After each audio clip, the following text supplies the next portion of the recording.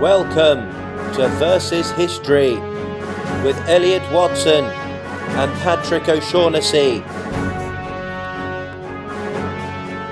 Good afternoon and welcome to Versus History. My name is Dr. Elliot L. Watson and with me is Patrick O'Shaughnessy. How are you, Patrick? Elliot, it's good to see you, sir. Welcome. Thanks for debating with me once again. Last week, yes, here we are. Last week it was Dr. Reverend Martin Luther King.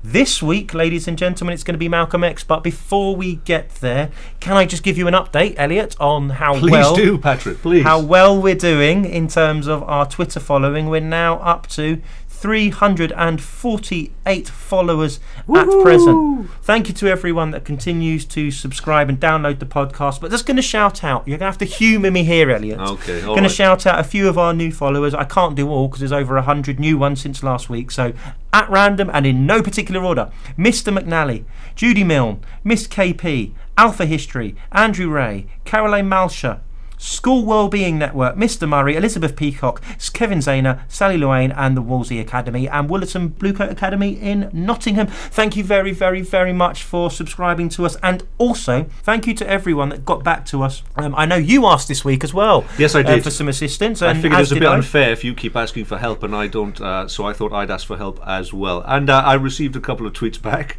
very charitable tweets back from particularly a chap called David Van Tol, who, and I'm going to use his ideas a little bit later on. Indeed, and I got some feedback too from many, many people. History Hod was one of them. There are so many others. But thank you very much indeed, because Versus History is all about being inclusive. It's all about getting involved. And thanks to everyone that gave us some underpinnings to our forthcoming debate on Malcolm X. And to conclude, if you'd like to be on a podcast or contribute a chapter to the book that's going to be coming out, fingers crossed, at the latter end of this year, get in touch via www.versushistory.com. There's a submission pro forma there. Get your ideas in and hopefully we can get in the book or on a future podcast. Fantastic. Enough of that. More of you, sir. So last week we spoke about Martin Luther King, and I think we naturally come to his, what some people might call his antithesis, Malcolm X. So I'm just going to give you a little bit of a précis, an overview of Malcolm X, so that we can then get into our discussion. So Let's go, Elliot. brilliant. Malcolm X, born May 1925 as Malcolm Little. His father, a Baptist minister who spoke out against inequality, was murdered in 1931. And I think as a man and as a character, particularly in his early years, this had a very significant impact on him. He ends up involved in a number of crimes and sent to prison. After his release in 1952, he joins Elijah Muhammad's Nation of Islam. He then contributes to the spread of Nation of Islam across the United States. His ideology, for want of a better word, the promotion of his thoughts, was essentially critical of white community and their contributions or lack thereof to the American black society in American life. He spent a lot of time on the public circuit, on television shows, promoting different view of how black Americans should fight for their civil rights or their equality, and it was this that was controversial. This is something we're going to talk about in a little bit. Throughout the course of his life, he did promote the Nation of Islam, but he ultimately fell out with Elijah Muhammad, the leader of the Nation of Islam, and it was really this falling out that ultimately led to his assassination February 1st, 1965 at the Audubon Ballroom. Now I'm going to leave it there. That's my little bit of a précis. I'm going to hand it back to you to give us something a little bit more personal, I think. Great praise. It's a very difficult job to do, Elliot, because he's such an interesting and varied character. I think it's also worth throwing in that his father, who was a Baptist minister, was a Garveyite, so he was very interested in the sort of back to Africa movement. And whilst Malcolm wasn't particularly gone on religion in his early days, this must have had some sort of influence. There's lots more to Malcolm X and the Nation of Islam. Now, the first thing I want to say is, having grown up in southwest London as a young man, first time the Nation of Islam came to sort of into my ether or to my attention was during the Stephen Lawrence inquiry. Yes. Members of the United Kingdom based Nation of Islam, which is actually a different sort of reincarnation of the nation from the nation that we're talking about Okay, under Malcolm. right, yeah. But they came to prominence then. Louis Farrakhan, the current leader of the Nation of Islam, wanted to visit the UK, but is currently barred from doing so by the Secretary of State for England, for better or for worse. You can make that decision. There's also a Malcolm X Boulevard, I noticed on my drive into New York. I was coming down from Boston, down the eastern seaboard, and as you go through Harlem, one of the major tributaries there is called Malcolm X Boulevard. So this gentleman must have had some impact, a huge impact. Well, actually. my argument is he had a very significant impact. Yeah. Also, if you are a film buff, you may well have seen the Spike Lee epic from the early 1990s starring none other than Denzel Washington on the man himself, Malcolm X. And who hasn't read Alex Haley's autobiography or biography, whatever you want to call it? He worked with Malcolm X in the last years of his life to compile this book, and what a popular one it is. Published in many, many languages, and it attracts all sorts of readers. You know, it's a very, very popular book. So Malcolm X, everyone's heard of him, and hopefully if you don't know much about him, this podcast will help you. It's not going to be all analysis. We're going to try and tell some story with it too. Yeah. Okay then, Elliot, I suppose I'm going to be critiquing That's right. his impact and his significance. You're going to be supporting that he had a big impact. A significant impact. That's right. Do you want to start off then, sir? Yeah, why not? Why not? Okay, now I think it's probably a good idea to take up from where we left off last week. My argument last week about Martin Luther King was essentially that he had his ideology, his methods, and his plans were inherently limited. They were inherently limited because they seemed to only wish to address particularly Southern problems. So the problems of segregation, but then also the slightly wider problem of voter registration and voting rights. Once he turned his sights on the North, to the more socioeconomic plight of the black community, that's where he let himself down. And I think that's where we need to start speaking about Malcolm X. What Malcolm X did was he provided an alternative source of devotion, an alternative source of solutions to the problems that were peculiar, most specifically to young, urban, not necessarily Christian, not necessarily particularly religious to start with, young, urban, poorly educated blacks in the North. And it was the problems of the social and economic problems that Martin Luther King and his peaceful protests were unable to solve.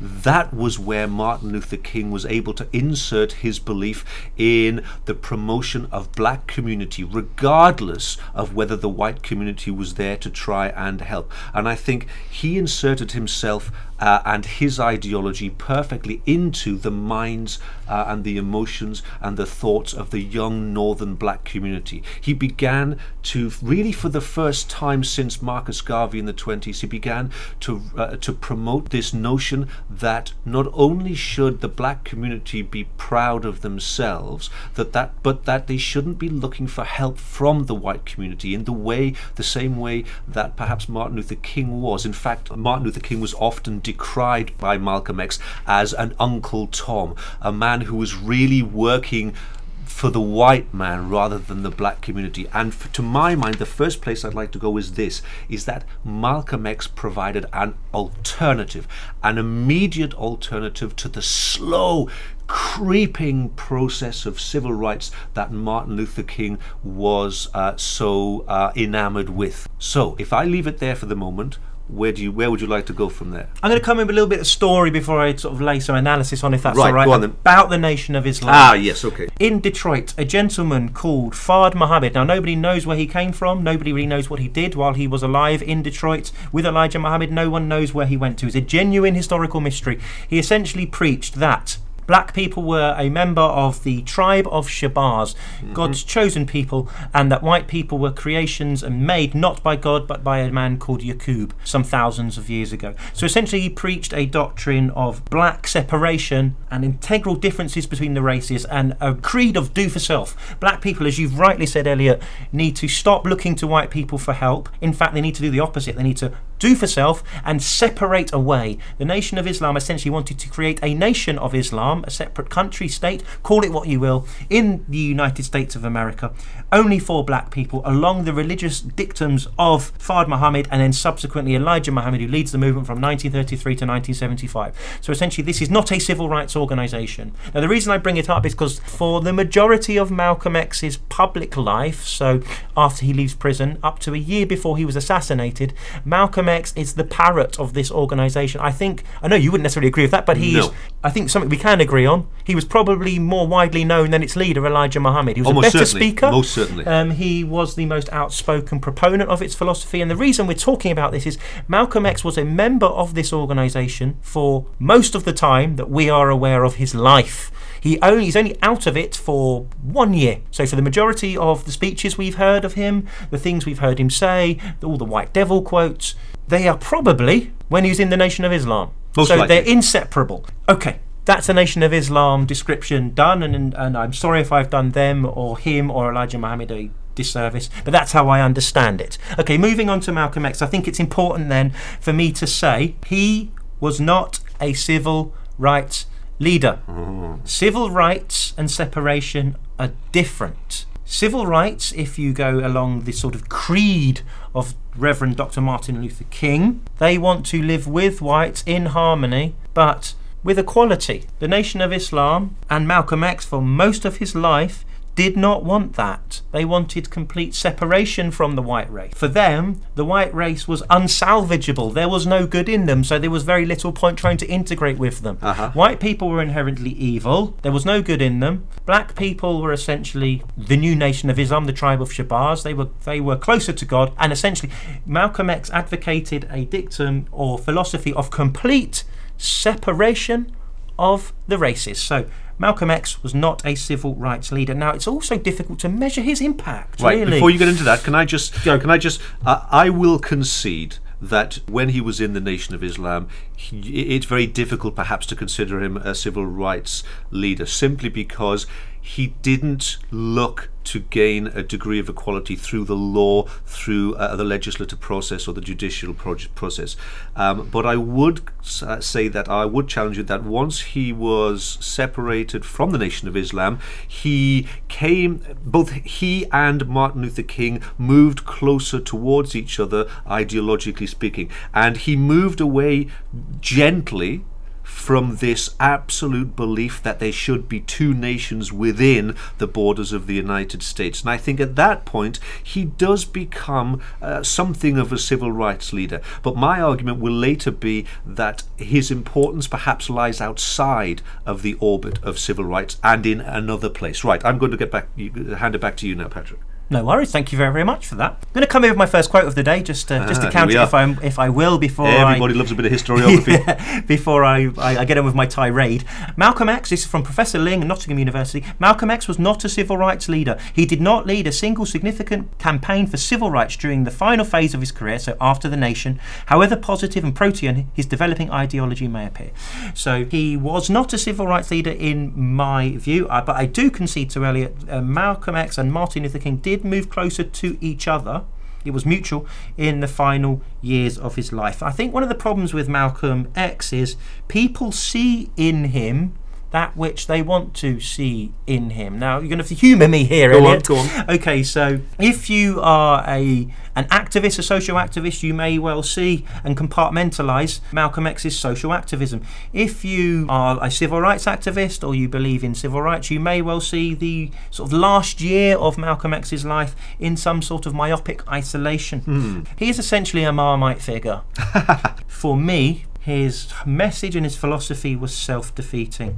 But I'll go into why and where and how. You can't let that hang, surely.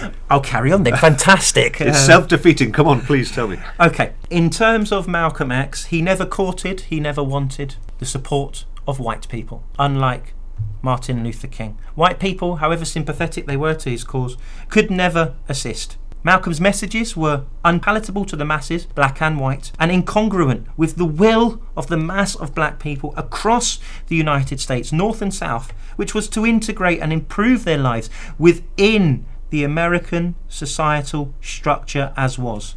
Malcolm X advocated rejecting this. But Malcolm X critically misunderstood the majority of black Americans.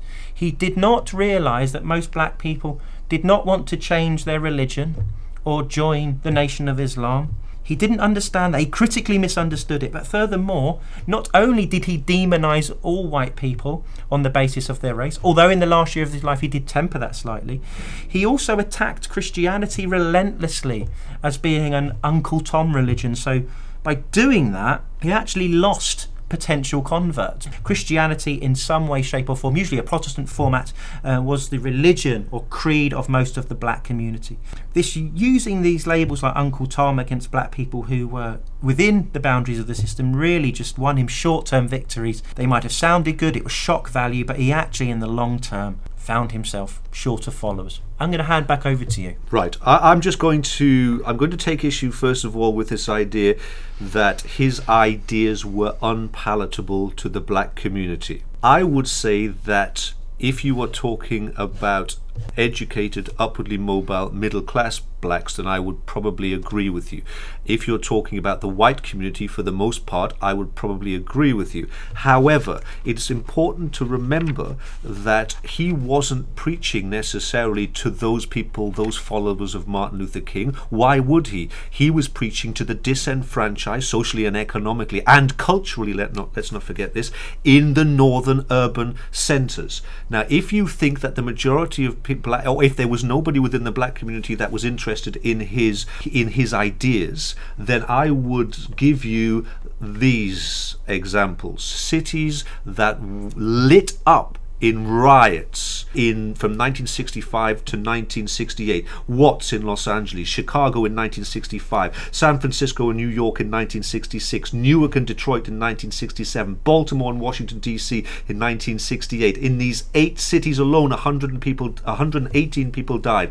These were national riots. These were exactly the people that he was trying to attract as well as to educate, and they absolutely were not interested in peaceful protests. So that's point number one. This idea that he didn't really do anything, this idea that there was nothing concrete about his impact, I would probably say that were there any laws passed as a result of his promotion of them? No. However, his impact is lasting, and I'm just going to give you some concrete examples before perhaps we move on to his cultural impact, which is the area that I think is perhaps most exciting. You have to remember that he was one of the first black icons of the black American community that used television effectively. And thank you for David Van Tol for reminding me of this. Martin Luther King was a man who certainly went on his marches and his protests and what have you, but Malcolm X was a multimedia proponent of black power. He's recorded as he had speaking engagements at Harvard Law School, at Oxford, at Howard University, Columbia. We had debates, forums, radio stations, TV on Open Mind, and the Mike Wallace news program. The New York Times in 1963 reports that Malcolm X was the second most sought after speaker in the US after Republican president candidate Barry Goldwater. He establishes and promotes the Nation of Islam. As soon as he comes out of prison, he becomes the minister of the Nation of Islam's mosque, Temple number 11. Then the next year, Temple 12 in Philadelphia, and then Temple 7 in New York. Within 12 years, the Nation of Islam had mosques all over the US and sympathizers in every section of the black population. These are measurable, and these are concrete, and they're as a result of his activities. Over to you. Thank you very much indeed. I'm going to start, if I may, by supporting some of your points about his intellectual contribution, and I'm going to come back to hopefully show why overall he had a very limited impact. Okay, his main impact was undoubtedly intellectual. By saying that, I'm implicitly saying there were very few tangible gains. He certainly You've just wiped out every university professor's career. He certainly inspired a host of media, film, song, rap in the 1980s. Quote from Professor Ling: "Throughout his career, Malcolm was always more symbol and teacher than leader and strategist." Now I'm going to come back to chronology, if I may. It wasn't until December 1963 that Malcolm was suspended from the Nation of Islam. He made his chicken coming home to roost comment about the assassination of JFK. Yeah. He also organised a protest against the raid on a Los Angeles Nation of Islam temple, which Elijah Muhammad did not want. So for the majority of his life, Malcolm X was really just a mouthpiece for the mantras of Elijah Muhammad. If we listen to his speeches, everything is prefixed and suffixed with the Honourable Elijah Muhammad teaches us so on and so forth. The Honourable Elijah Muhammad says this. I think we get the idea there. So essentially, Elijah Muhammad was his ventriloquist. Elijah Muhammad gave him the platform on which to speak. Elijah Muhammad filled his mouth with the mantras. Only the last year of his life, when Malcolm moves away from the nation, that Malcolm is able to speak his mind, and we actually get an idea of what Malcolm himself actually wants to say. Essentially, Malcolm X, really for the majority of his life, apart from the final year, we see nothing but Nation of Islam mantras spewing forth from his mouth. We see nothing but what Elijah Muhammad wants him to say. So really and truly, to judge his success, if we're looking chronologically, or if we're looking in terms of significance against any model, Christine Council's 5 R's, or Partington's criteria, if we're looking at the most significant events of Malcolm X's life, it's within the paradigm, or within the aegis or structure of the Nation of Islam. He did set up a lot of mosques, and he was a fantastic speaker. I'm sure most people in America had heard of Malcolm X in the 50s and 60s. 1 in 10 probably Elijah Muhammad. Anecdotal, but Malcolm X was a great speaker, but really he was just saying what Elijah Muhammad wanted him to say and would let him say, and when he wanted him to say it and how he wanted him to say it. Very possible. Did you just call Malcolm X a ventriloquist, or rather a ventriloquist dummy? That's what you just called him. A ventriloquist dummy. I think Elijah Muhammad was pulling his strings. Elijah, he only could say and only wanted to say, to be fair to Malcolm, that which Elijah Muhammad had given him in his early reformed life after he in prison and out of prison. He sees Elijah Muhammad as his saviour, and that's understandable. He'd come from being a criminal. But within those parameters, yes, is he successful? Within the parameters of the Nation of Islam, is he successful? Ultimately, not. In the ideology that he's promoting, which is the promotion of the Nation of Islam and separatism. No, because it was the Nation of Islam could never deliver anything more than Minority Reports. The Nation of Islam was never popular with the rank and file or the rump of the black community. Might he have been more successful had he not been assassinated in 1965? Not within the Nation of Islam, because he was no longer within it. So then, with his renewed vigour and his new ideas... That's very, very, very difficult to say. It certainly is. What I will say is, if we're looking at him within the framework of the Nation of Islam, the only way we can really gauge his success is by the amount of temples, as they call them, or mosques in their latter days that were built. But that's not solely attributable to Malcolm. But what is he then later in 1964 founds Muslim Mosque Inc., certainly, but then he organises the secular organisation of Afro-American Unity. And so... we do have a very clear indication of a politicising of his ideas, because remember, in the Nation of Islam he was forbidden to make political statements. Indeed, yes, he was. But that he changed that very swiftly once he separated from the Nation of Islam. Now, can we just, rather than getting into that now, unless you have anything else to say about that particular subject?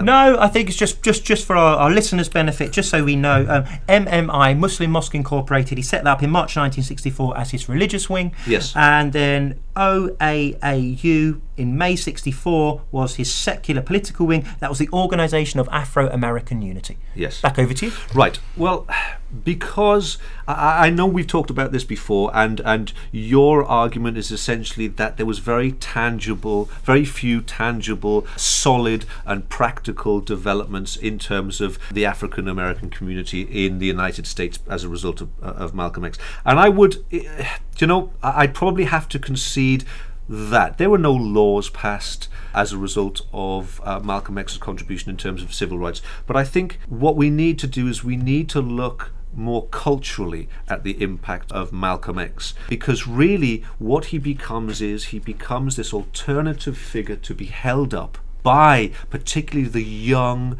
disenfranchised, urban black men and women who had immediate socio-economic problems. They liked the vigor of the man. They liked the aggression of the man. They liked the style of the man. And they certainly liked his oratory. They liked what he had to say, to the point where I think we could both agree that his impact culturally it resonates throughout up until even today. We had an explosion, particularly in the 70s, of blaxploitation films, where you had men and women seeing themselves as the central protagonist in films, where they were tough and they were beautiful and they were sexy. We have an explosion of artwork. He encourages the Black Arts movement, which is a branch of the Black Power movement, which Time magazine called the single most controversial moment in the history of African American literature, possibly American literature as a whole. We see that cultural impact resonate through the 90s. You mentioned rap music. The 80s, we've got Public Enemy. You have KRS-One. If there's anyone, I was a big fan of rap when I was younger. KRS-One, one of the albums, By Any Means Necessary. KRS-One. NWA, Public Enemy. Well, not so much NWA, because they were more less ideological and more far less conscious based. Certainly, but KRS-One, most certainly, he had that album cover where he mimics Malcolm X's posture or posing at the window with the AK-47, By Any Means Necessary.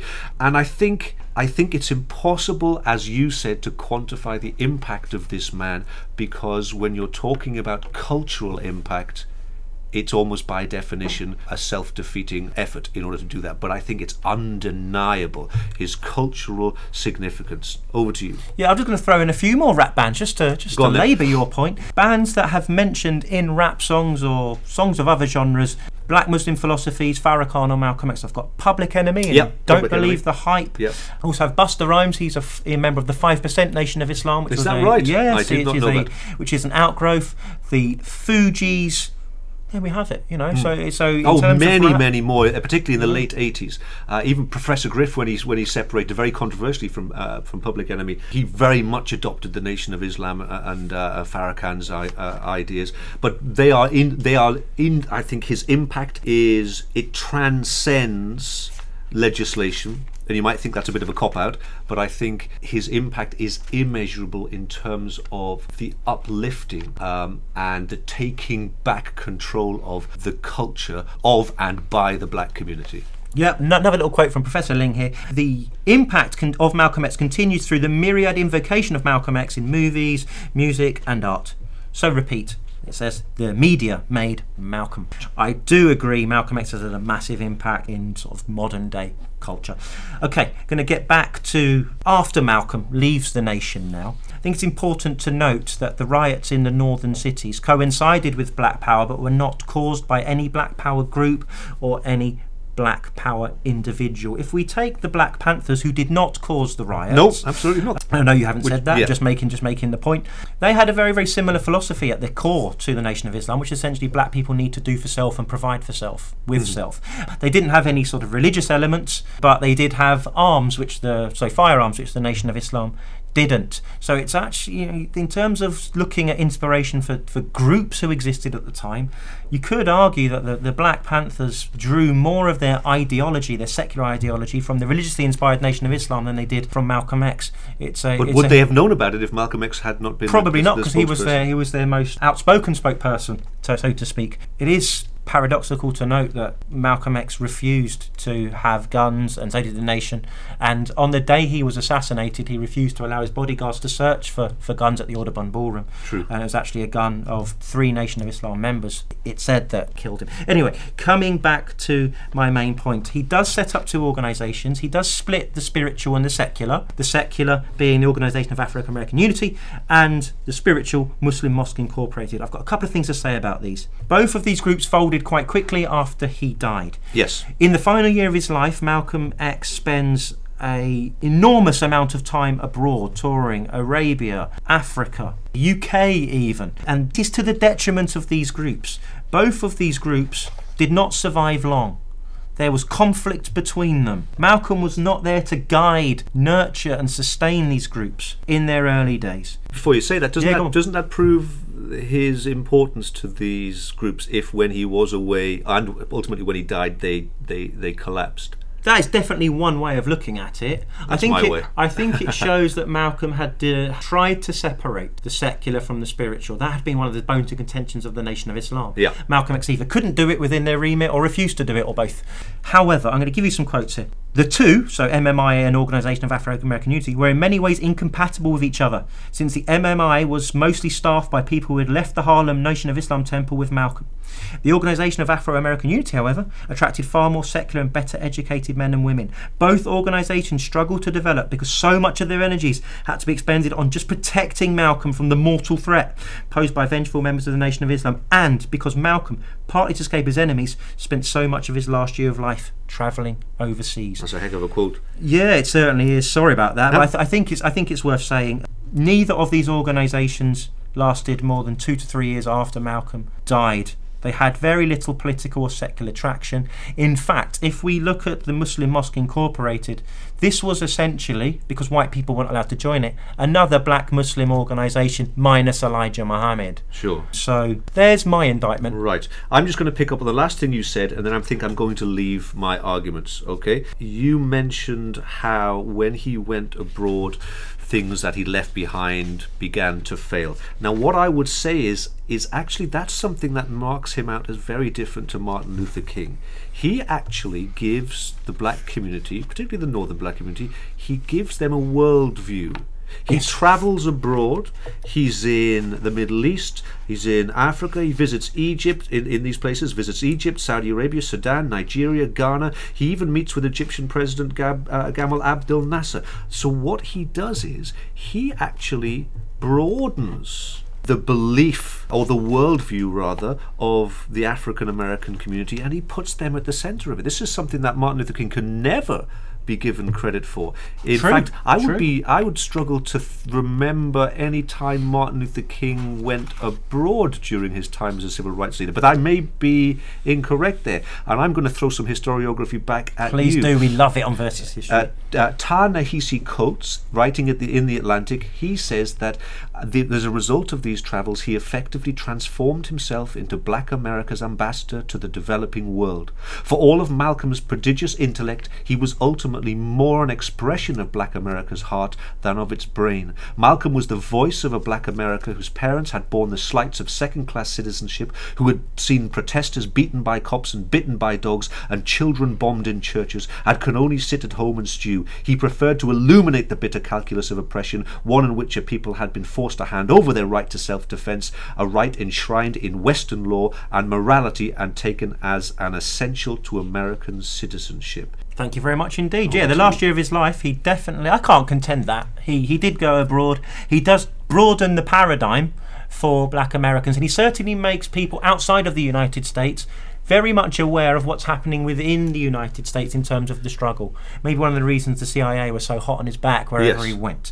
Interestingly enough, Malcolm X completes his pilgrimage, which is a religious duty required of all Muslims. He also changes his name to El Hajj Malik El-Shabazz. When he goes abroad, I think we do see a shift in his core beliefs. I definitely think he was not as racist as when he began. Oh, undoubtedly. I think it's also worth mentioning, whilst he is on his travels abroad in the last year of his life, he meets by chance Cassius Clay, who was then known Muhammad Ali, and this is when the rift is solidified between them. I think Muhammad Ali said it was one of the biggest regrets of his whole life when he spoke to Malcolm and said, essentially, I don't want to ever speak to you again because you have betrayed the messenger Elijah Muhammad. So it's very, very sad. So he also spoke at the Oxford Union. Yes, he did. He made a very, very fiery speech there. It was Balator the Bullet, it was known as. Okay, I think the biggest role for Malcolm X is something that isn't written in many history books, but it was actually inspiring the son of Elijah Muhammad, known as Wallace Dean Muhammad, who was later on to be called Warith Dean Muhammad. Now, when Elijah Muhammad dies, it's Warith that takes over the Nation of Islam. And within 2 to 3 years, the Nation of Islam is accepting white members. They have become a mainstream organisation. And it's then that Abdul Halim Farrakhan, or Louis Farrakhan as we know him, re-establishes the Nation of Islam as is. So the Nation of Islam that exists today, based at Masjid Mariam in Chicago, United States of America, under the leadership of Louis Farrakhan, is not the same Nation of Islam, because that Nation of Islam, essentially their mosques became regular Orthodox mosques. Now, Warith Dean Muhammad not only did he lead his journey to orthodoxy, but he was largely inspired by Malcolm. He gave the first invocation in the United States Senate ever by a Muslim in 1992. He met with the Pope in 1996, and when he died in 2008, he was a highly internationally regarded and respected, not only Muslim leader, but religious leader as well.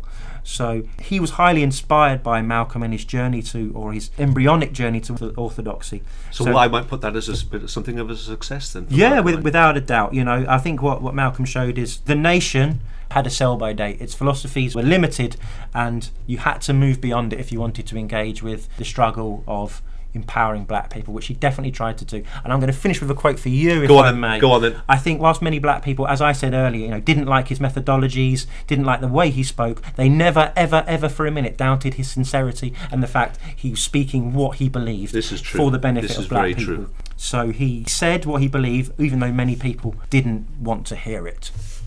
Okay, so this draws us to our natural conclusion. Yes, it does. I think my view is that despite his unwillingness or his disinterest in creating laws through the legislative and judicial systems of what he perceived as white America, his role was perhaps most significant for the development, the springing forth of a cultural promise for the black community. And it was that rising up of this communal spirit, this black pride pioneered by Marcus Garvey, that I think, which permeates through American culture, black culture, I think that is his lasting legacy.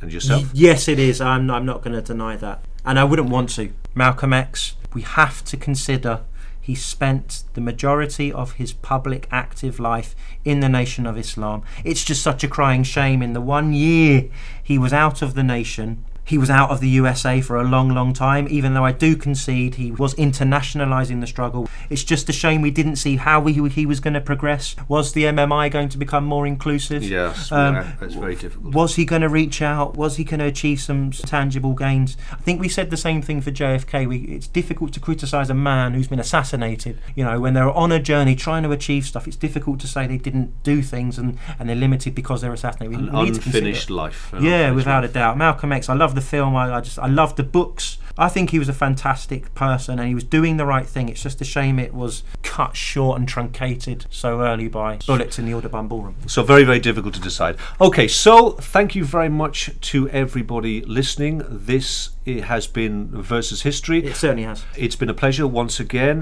debating with you, Patrick. Thank you, Elliot. And do you want to tell them what we're doing next week, or should we keep that secret? No, we can tell them. Next week we are going to be debating the suffragettes and the suffragists. Essentially, who did more? Exactly. He is the Librarian 6. I am History Chappie. We are at Versus History. Tweet us, get involved, tell us what you reckon. Absolutely. Suffragists or suffragettes, or are we missing the point entirely? Okay, thank you very much indeed. Thank you very much. Goodbye.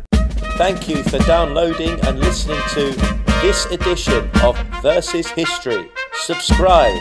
Visit us at our website www.versushistory.com.